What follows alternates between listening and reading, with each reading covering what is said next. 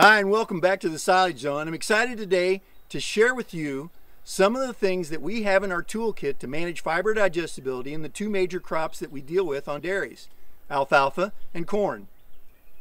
The 5 areas that I'm going to cover briefly are genetics, fertility, planter performance, monitoring and managing pests and diseases, and then harvest management.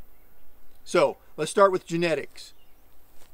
When we look at corn, what do we have? The two major choices we have on fiber digestibility are brown midrib hybrids and standard hybrids, non-BMRs.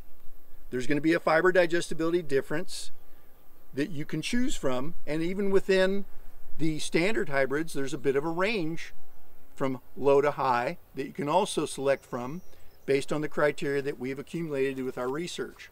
Alfalfa, if we go to genetics there, our standard muscle variety, you can have excellent fiber digestibility, but on a same-day cutting scenario, if you had selected one of our quality varieties with a Q in the name, your fiber digestibility and relative feed quality is going to be higher on that same-day cutting versus a straight muscle variety. And if you want to take it another step over the quality varieties, you could select a Harv Extra, which is not just a lowered lignin, but a reduced lignin. Harv Extra is going to have a higher relative feed quality on the same day cutting, more so than the quality variety or the muscle variety. So that's genetics on the two primary crops. Next is fertility. A blanket statement would be, we know what it takes to grow a crop in the way of NPK, sulfur, all the micronutrients, pH, and we just need to make sure that through very good soil sampling, through a recognition of what we're removing in the way of the crop, so that we have the nutrients in the soil ready in the correct pH, so that that plant, when we get a rain, can take up what's needed to continue its growth and be the most productive that it can be. Okay, third thing, planter performance. Really critical. We look at corn. We want a planter that is evenly spacing those plants, planting them at the same depth no matter what they're encountering in the field, to give them the best opportunity to emerge within each other time-wise at almost the identical time. Then we don't have one plant out competing another and turning this one into a weed that is going to have poor fiber digestibility. Alfalfa, planter performance, main thing there is we want to make sure that there's great seed to soil contact when we plant that, so that we have a really thick stand that's crowding out any weeds, so that we have a pure stand of what we're trying to harvest. The fourth thing that I want to cover is monitoring and managing pests and diseases. So with corn, right now, this time of year, we're at about V7, V8. We want to be looking to see, are we losing any ability to take up nutrients because of corn rootworm feeding? So root digs and doing float tests. Or are we losing anything in the way of something starting in the lower canopy from a disease standpoint, whether it's gray leaf spot, northern corn leaf blight, tar spot, maybe even southern rust. On the alfalfa, what we're looking for in the way of diseases is looking at those lower leaves, especially on the extended cut window, and making sure that we're not losing those lower leaves. Because again, the leaves are 400 relative feed quality. A good healthy alfalfa leaf is 400 relative feed quality, always. So we can't afford to lose them, or our relative feed quality overall is going to go down. We also look to see if we're having trouble with pests in alfalfa. We had a tremendous onslaught of alfalfa weevils this year. We're going to be looking hard for potato leaf hoppers, because all they're doing is stealing the most nutritious part of the plant from us all the time. For corn, again, corn rootworm underneath, the leaf diseases in the lower canopy, making sure that we're ahead of that. And later on, if we start to see adult corn rootwort beetles or other insects that may be clipping the silks and limiting our pollination and turning that plant into less than what it could be, again, we need to monitor it and manage it as needed. Last thing I'm going to talk about is harvest management. So corn silage, to to improve our fiber digestibility, we know of some things that can help right off the bat. So, high chop, low chop. We know that if we chop higher, we're going to leave some of the more undigestible fiber in the field, and that's going to improve the fiber digestibility of what we put in the bunker. Alfalfa, we know from a harvest standpoint that if we even cut it a little bit higher, again, improving that leaf to stem ratio, that's going to improve our feed quality. And if we go to a wide swath method to where we're getting that up and out of the field quicker, our relative feed quality is also going to improve because we're holding on to more leaves, holding on to more sugars in that crop that we're putting up in the silo.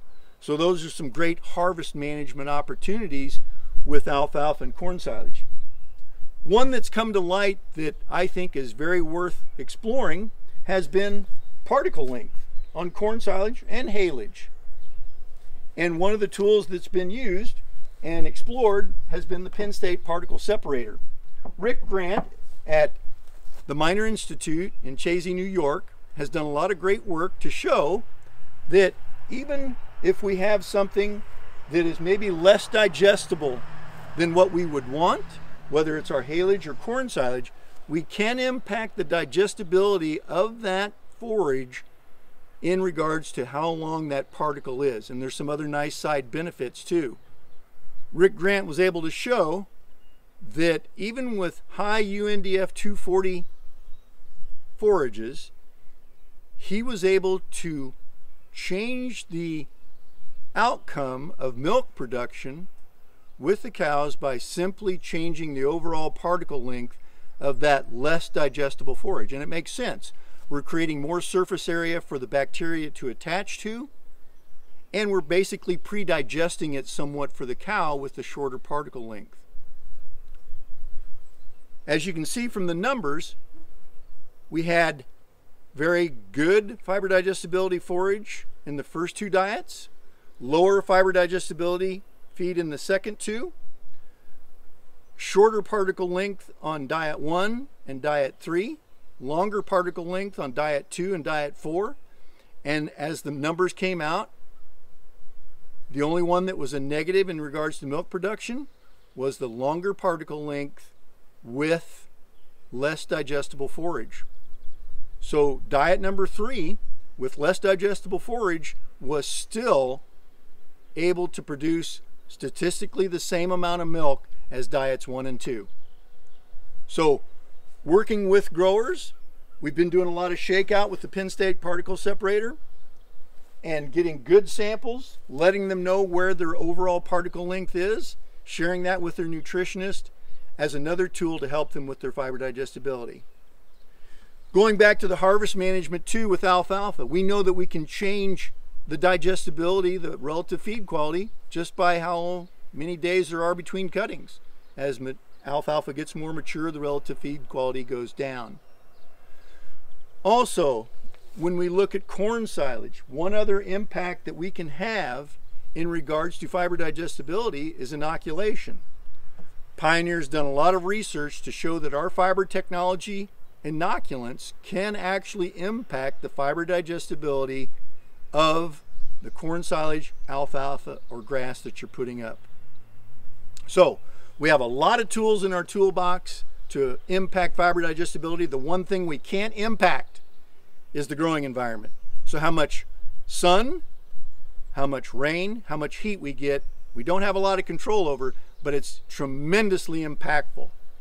But with the tools that we do have in the way of genetics, fertility, planter performance, monitoring and managing pests, and harvest management across these two major forage crops, we can do a lot to end up with the fiber digestibility that we want on our dairy.